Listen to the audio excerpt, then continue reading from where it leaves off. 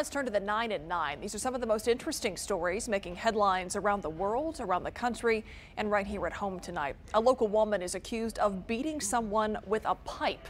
2 soldiers killed in a crash involving military training vehicles, and 2 prominent rappers are joining forces to work on prison reform. Here's tonight's 9 at 9.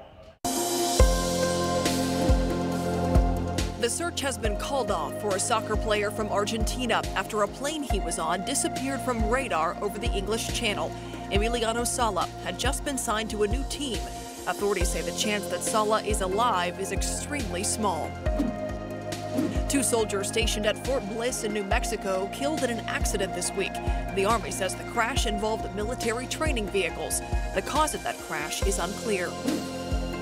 A San Antonio woman hospitalized following an overnight hit and run. San Antonio police still searching for the driver.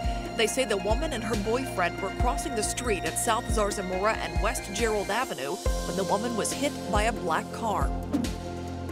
A massive sinkhole alarming residents and raising concern in an Orange County, California neighborhood.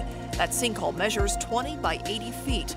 The cause seems to be an underground flood control channel that collapsed. Some people have been evacuated, but so far no injuries have been reported. The Bexar County Sheriff's Office has arrested a suspect accused of beating a 76-year-old woman with a metal pipe and stealing her car. 22-year-old Nashia Harris is now facing aggravated robbery charges. Italy ordered to pay Amanda Knox about $20,000 in financial damages by Europe's Human Rights Court. Amanda Knox was an American college student studying abroad when she was convicted for the 2007 murder of her British housemate. She was later acquitted on appeal and then released. The Human Rights Court found that Knox's rights were violated in the hours after her arrest. A Houston man is accused of trying to run over a school security guard. He's now charged with aggravated assault. Stephen De La Torre is also accused of trying to take his son off school grounds without permission.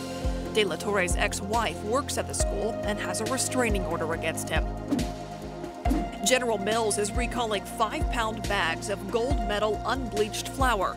The food maker says salmonella was found during a sampling of the flour. There are no reports of illnesses related to that product. Rappers Jay-Z and Meek Mill, along with sports and business leaders, are launching an organization aimed at reforming the criminal justice system. The group is called the Reform Alliance and is dedicated to reducing the number of people serving unjust parole and probation sentences.